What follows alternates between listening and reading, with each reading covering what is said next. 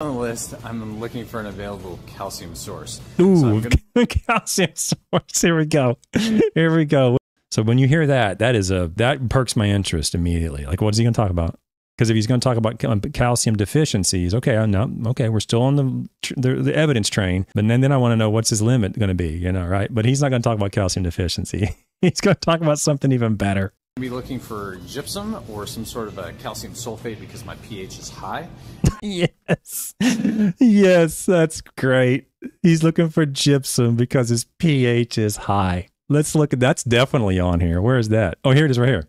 Gypsum will lower pH because of the sulfate. I've said this before. I am A-okay with everybody in the turf industry or elsewhere who does not recognize that. You don't realize that calcium sulfate, the sulfate in calcium sulfate, has no effect on pH. That's not what you do. I get that. I don't know anything else about whatever you do, accounting and lawyer. I don't know anything about that stuff. I mean, you don't know that. I get it. But you're not on YouTube talking about it and convincing people to go do it. And if you get on YouTube and start convincing people to go buy gypsum to lower your soil pH, then I'll be on YouTube calling you out. It's just the way it is. Let me explain. I've said this. I don't know how many times I've explained this. I don't know how many different ways I need to explain it in order for it to sink into people. Calcium sulfate is a neutral salt. What does that mean? That means it does not affect the pH up or down as the salt. Now, when very high pHs above 8.5 that are there because they're sodic, in that case, gypsum can actually reduce pH because the pH is being held that high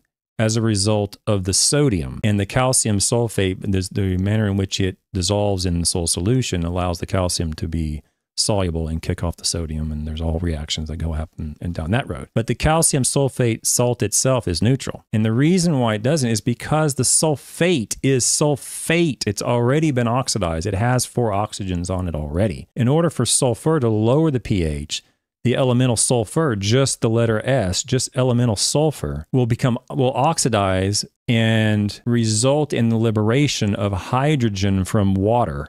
And the oxygen from that water will be attached to the sulfur. So the sulfur is oxidized, and then that process liberates hydrogen and reduces the pH from elemental sulfur. But when you apply sulfate, it's already gone through that process. So there is no effect on hydrogen ions in the soil or hydroxyl ions in the soil as a result of the sulfate. I don't know what else to do.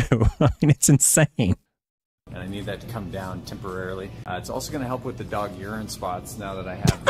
I'm not going to make it through this. I'm going to have to go get a tissue. Oh, man. So the gypsum's going to help with dog urine spots. I don't think I have that on there, do I? So the gypsum's going to help with dog urine spots. There's a whole episode on that. It's not going to do diddly to dog urine spots. It's the lactic acid in dog urine that actually kills the grass. All you got to do is just put a little bit of water. That's all you got to do. Just sprinkle a little bit of water, not a fire hose of water on there. When I say a little bit, I mean whatever the volume of urine was. Let's say it was 10 milliliters.